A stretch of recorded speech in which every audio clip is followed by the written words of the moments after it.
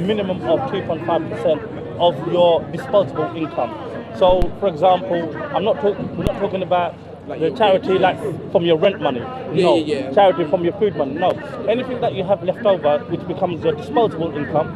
From that you have to give 2.5%. So just imagine you saved that £10. From that £10, you pay 25 pence towards charity. That's it. It's minimum. Do you understand? And the last, I'm just saying. I'm just giving you like a hypothetical. The fifth one is going to Mecca, Hajj. A once in a lifetime. If you are physically and financially able, once in a lifetime, go and visit there, perform your Hajj. Alhamdulillah. This is the most important thing. These are the 5 pillars that we believe in. However, we also have 6 pillars of faith. Faith, like we believe 100% conviction. One of which I told you is oneness of Allah. We believe that God is Himself, where we worship. We don't believe that He has sons and daughters, or mothers, or whatever. We don't believe that He has other gods. Nothing like that. We believe that He's created angels. Like you heard Gabriel, we say Jibreel, you got so many other different angels who have different responsibility, roles and whatever. Alhamdulillah, we believe in every one of them. We believe that all the prophets, including Adam, Abraham, Noah, Ismail, Isaac, David, Solomon, Moses, Jesus, last prophet, Muhammad sallallahu alaihi wasallam. The fourth one, we believe in all the gospel, all the book of Revelation was revealed to all the prophets. For example, the first one is the Torah, Moses. However, we don't believe that the Torah, which is now, we don't believe that it's man can change it. We believe the one that was revealed to us. That's the one we believe. We believe that Psalm is Zabur. We believe that was given to Prophet Dawah, which is David, we say David. However, we don't believe that the existing one today, is the original. Is original. That's it. You get the point. Similarly, with the Gospels, the Injil is the Gospel given to Jesus, peace be upon him. The message was given to him. The book was given to him. However, we don't believe that in this time, in this day and age, it's got the same Bible. It's been corrupted. Last is the revelation was given to Prophet Muhammad sallallahu alaihi wasallam, which is the Quran. And that has been preserved. Because so many people they know from memory. You understand? Not even an iota, not even a single dot has been changed. Alhamdulillah. And this is why Islam, is we know from memory. Alhamdulillah, you know this about the Quran. I know, Alhamdulillah, this prophet. Any Muslim you go there, you tell him to recite from the verse of the Quran. Alhamdulillah, you know. You understand? So, and then the fifth one is Day of Judgment. We believe that there's going to be a day of reckoning. We're all going to be dead. Then God is going to raise us again, and that's when every confidence is going to happen. The reckoning. You understand? Allah's going to judge us for your single act of bad deed. He's going to weigh it, but Allah is ever so merciful. Do you understand? He will see if there's any good thing, Iman, we say Iman, which is goodness inside your heart, He's willing to forgive all your sins, but not the sin of shirk. Shirk is, I would say, in English would be as compared to, say, blasphemy. We don't associate partners, with God. We don't say Jesus is God or someone else is God and this idol is God, this fire is God. We don't believe that. He is God alone. That's it. And the final final last but not least is predestination. Everything is willed by God. He knows the future. He knows what we're going to do. What's our past, what's our present, what's the future. He knows everything. He knows what we're going to do. Alhamdulillah, we just pray that we do our best to the best of our ability. Alhamdulillah. Sister, Alhamdulillah. Go ahead. All right. Sorry. Sister, can I ask you, like, what's your background? What's your family like? Are they religious or?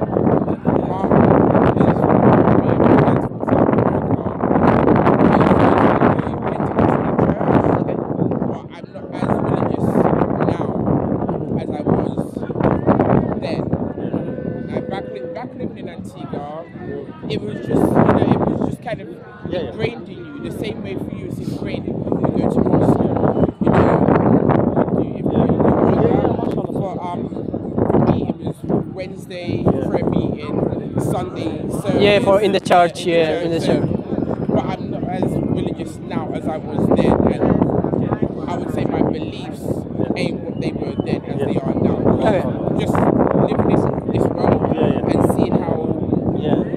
It's like I always say we're living in our last days. Okay, excellent. So from then to now, you have a lots of transition in your life, and obviously in your belief as well. So from now, if you think about Christianity, obviously, if you think about Muslim, if you think about the other religion, when it comes to the questions who Jesus was, right? Because as your background is quite Christian's background, so I'm quite wondering, like, what do you believe about Jesus now, not before? I would say not then. He is the end all of you, or the Alpha and the Omega, the creator. Is just the creator of all things, you know. So, and I just leave it at that. Like, I'm a person. I'm a firm believer in. If you put out good into the universe, good comes back to you. Okay. Do you still believe that Jesus is the creator of the universe? I just say I just know that there's a creator, whether you want to call him God or by any other name. Excellent. Do you believe this entity is Jesus? Which entity? Like a creator, the things you said, there is a creator who created everything. Do you believe this is Jesus? I have no idea who. Excellent. So let me ask you a question, because think about it. Which makes sense that Jesus was a man, yes. According to the Bible, according to the Quran, according to the history, according to the everything, right? Jesus was a man, right? Yes. He came to the earth, he took food, he came from a woman's body, right? And he was breastfeeding and every single thing he was doing as a human being. And he did the miracle. So these are the things. There is something which is normal and there is something which is special. For example, he took the food, he go to the toilet, he did every single things what human beings do, right? Yes. But he did something else, which is like raising people from the dead and all the things, right? Which called the miracle. So we are differentiating those things in terms of the prophets. We are saying no, prophets is not just only normal human being. They have some special characters. Exactly. They have some special character as well. Look at the Moses. What he did? He split the sea, right? Can you split the sea, or can I split the sea? I wish. No. Yeah, I wish as well. When I'm on the bus, yeah. I I wish to. Yes. Yeah, I wish to, but we can't anyway. So look at the Abraham. He survived in the fire, right? He wasn't burning. So Allah protect him. So if you look, if you look at all the prophets, they had the miracle. So we are differentiating that's the miracle and the creator, because the creator is the one who created everything, including the miracle, right? Yes. And the prophets are the one, they were assigned to preach the message of God. They were assigned to call people to the God, and yes, God gave the miracle. So obviously there is a distinction between a creator and someone who does the miracle, right? So what we are saying in this regard, they say yes, Jesus was a special person. We're not saying Jesus was not special. We are saying Jesus was special and Jesus is special when it comes to the prophecy, when it comes to the messengership. But he's not in any way, shape or form God. For example, God is all-knowing, right? Was Jesus all-knowing? No, Jesus was not all-knowing. Like you said, he was just a man. Exactly. Yeah, exactly. So that's what the Islamic belief, right? We believe in, as brother said, really well explained, fantastic, very fantastic way. We believe in Allah, oneness of God. There is a two-part of belief. One is Tawheed, another one is Risala. Tawheed means you accept the oneness of God, right? God is one, He's self-sufficient, independent, doesn't have father, mother or children or anything, and He's not comparable with anything. That's what the oneness of God. You agree on this, right? And we believe the messengerships. There's this God to give us the guidance, right? Imagine you are taking some books from library, studying medicine. Can you become doctor? No, you need to go to the university and study those things by a professor or teachers. So God sent the teachers for our guidance. As the message. Excellent. So they came with the message. And we believe this, the earlier message was, true, and there is no distinction between the previous prophet and existing the prophet, last prophet, Prophet Muhammad sallallahu alaihi wasallam. Allah said in the Quran, "La nufarriqu bayna ahadin min rusuli." There's the mu'min who believe in Allah.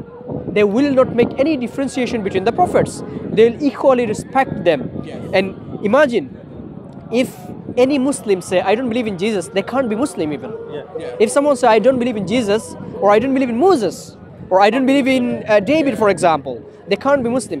Look at the difference between the Islam, Christianity, and Judaism. Judaism comes to a point where they believe in God and they believe prophet, which is Moses, Yes. but they are rejecting Jesus and the Prophet Muhammad. Yeah. You see? But then that makes. Yeah. I live in Stratford, so I live with. Yeah. So- And in this point, what Christians is doing, Christians comes along and saying, yes, we do believe in God, but He's three persons, the Father, Son, and Holy Spirit. Then they are adding Jesus is God, and they are rejecting Prophet Muhammad. So they are exaggerating Jesus to bringing Him at the level of God, where He is the man, right? In Islam, it's, we are the people. Allah said in the Quran, Muslim are the people, the mediator. We always make the balance. There's yes, Jesus. We accept Jesus, we accept Moses, and we accept Prophet Muhammad, peace be upon him as well. We accept all of them. Yeah, he explained very well. Yeah, if you believe all of those things, this the Tawheed is oneness of God, and the Risala is the messengership, that's the belief of Muslim sister. So if you take Shahada in Arabic, if you testify this belief in Arabic, you can become Muslim inshallah, then you can start practicing, yeah? Is that okay? Yes, I've seen. You've got so many prophets. Yeah, So alhamdulillah. I've got so many of them. And I once have so you- many of them at Exactly. work. Yeah. Yeah. So for me, it's like me. Alhamdulillah. I use like mashallah a lot. Yeah. MashaAllah. But so much, you know what? Alhamdulillah. God willing. Yeah. Good. So always. Yeah. Yeah. Praise to Allah. Inshallah is my Inshallah, yeah. the one I do. Yeah. Alhamdulillah, alhamdulillah. 'Cause So my once friend, you, she's pregnant, so it's just like she's Mashallah, wanting the baby to mashallah. come. So I was like, Inshallah. she sent me a picture of her pregnant. I was like, oh, mashallah, Mashallah. she's so beautiful. Alhamdulillah. And then You see, they were Allah- like, oh, I hope she has a, I was like, hope she has a baby soon. And I was like, inshallah, everything goes well. you see, even before becoming Muslim, God is calling you, and you are calling it the name of God. Found them You know, a can I lot. just add something, my sister? Yeah. Sometimes what the Satan, the devil, he plays games with you. Oh, of course. Do you understand? He'll put some information in your head, yeah, which is totally against your heart, because your heart believes in something, but your mind is telling you, "Oh, don't do it because that might be not true. Let's go and do some research. Let's do this." Yeah. But your heart falls for it. Do you understand? Alhamdulillah. Yeah. This is what you call the fitra. Do you understand? You have what you call a disposition of belief in oneness of God. Do you understand what I'm saying? It's a default position of every human being, It's a and the default research says position. this. Do you Yeah. understand? Because your heart desires something, because you know your heart says it's right, but your mind's playing tricks, and that mind is a Satan's putting, what's whistle, it's like, Like the Chinese whispers. whisper. Yeah. Exactly. Alhamdulillah, And what- sister. Yeah, go ahead. Yeah, sorry brother. Yeah. No, So alhamdulillah, go once you believe all those things, Yeah. look at the things that you are believing something and you are not testifying. Yeah. In the belief in Islam, we have the iman. The conditions of iman are as follows. They say you need to believe from your core of your heart, not just pretending to be believed, right? Yeah, You do have, right? Yeah. Second, you need to testify it by your lips. For example, you are a mother of someone, and police asking you, "Is it your son?" and you are saying no. Does it make sense? Like it's your son, and you were saying no. So you need to testify it in your lips as well, and then you need to act accordingly. You are saying, "I'm his mom," yeah, and you believe in your heart, and there is a car coming and trying to throw your You need to, boy. as a parent, Exactly. So you need to take care of your belief and the things you said, right? That's the Islam. So you believe in Allah, you believe in the Tawheed and the Risala, you testify it, and you act upon it. That's the Iman, sister, yeah? The other good thing is, alhamdulillah, once you testify, then all your past sin will be wiped clean. Do you understand? Yeah. And not only that, my sister, that will get converted into good deed. And you'll have a clean state. You'll be like a newborn baby, right? Newborn baby. Yeah. Do you So, understand? like newborn baby doesn't have any sin, isn't it? Alhamdulillah. So- And if anything were to happen to you, God willing, we say somebody who is as pure as you are, you'll be granted paradise. Do you understand, my sister? Yeah. All right, sister, are you ready to take the Shahada, inshallah? Yeah? Alhamdulillah. Alhamdulillah. Bismillahir Rahmanir Rahim. Say Ashhadu أن لا إله إلا الله وأشهد وأشهد أن محمد رسول الله. I bear witness there is none worthy of worship except Allah, and I become witness Prophet Muhammad, peace be upon him, is the last and the final messenger of Allah. And I also believe Jesus, Moses, Abraham, all of them were the prophets and messenger of Allah. MashaAllah, Alhamdulillah, we become Muslim, sister. You just took Shahada?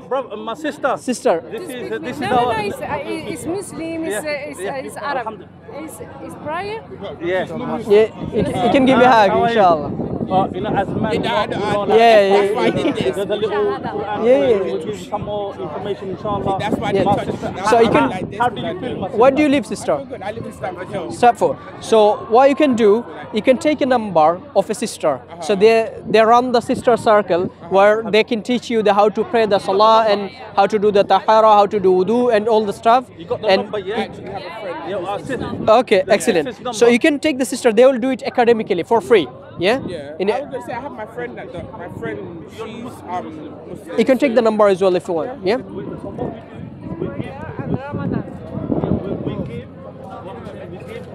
Sister's calling me. She'll come to me calling.